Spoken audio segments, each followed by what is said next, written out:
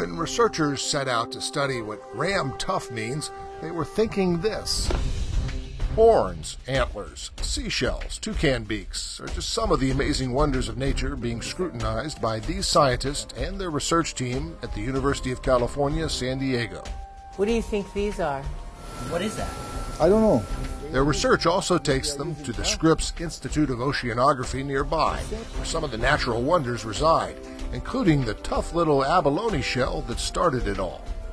About 10 years ago, I was involved in a project for the Army where we were developing armor. And the idea came that the abalone is made out of chalk or chalk-like material, calcium carbonate. And although chalk is very weak, this is thousands of times stronger than chalk. And you can try to break it, you cannot succeed, you see. For simple material like chalk to be structured into such an indestructible object left scientists Mark Myers and Joanne McKittrick wanting to know more about how shells and other objects in nature are designed. For example, how can ram horns and elk antlers withstand such impact without breaking apart? And who knew horns were so different from antlers?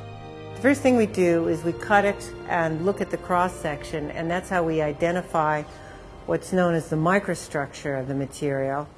Using this state-of-the-art scanning electron microscope purchased with support from the National Science Foundation, scientists are seeing details they've never seen before.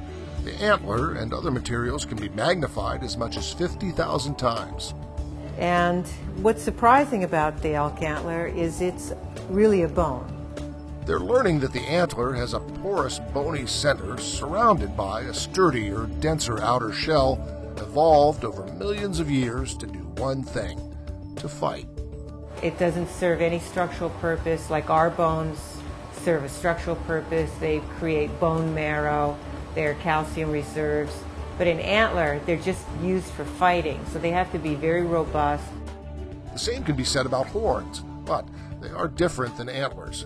Horns are hollow and made essentially of keratin, the same stuff found in our fingernails and hair. And here in the lab, just like with the antlers, horn samples are tested for endurance and strength. This is a ram horn sample. Undergraduate Brandon Reynante built his own version of a crash test simulator. The machine is designed to simulate rams butting heads during fighting. Once we have the machine all set up, we just press the button to drop this impactor right here. How can these hollow horns withstand such impacts? McKittrick says it has something to do with microscopic air pockets or tubules running lengthwise that help horns withstand intense forces. You can't see the tubules, they're nanoscopic. Okay. Yeah, they're through here. There's no end to what they find to study. These are the teeth of a Komodo dragon. Here you can see the serrations, the tiny serrations along these teeth. Then there's the toucan. Its beak is 1/3 the size of its entire body. You'd think it would be too beak heavy to fly, but the beak weighs almost nothing. And it has a structure that is absolutely fantastic. The inside is almost hollow, but it has a foam, and the outside has a shell, and it is extremely strong. So why bother knowing all this? Just think gecko. Examining and magnifying the gecko's uncanny ability to stick to surfaces led to the creation of new surgical tape. Studying horns and antlers could lead to any number of new energy-resistant man-made materials like bumpers and helmets. Knowing the structure of rugged shells of the armadillo and tortoise could help develop better protective gear for the military. Keying in on the sharp details of sharks or Komodo dragons' serrated teeth could lead to better cutting tools.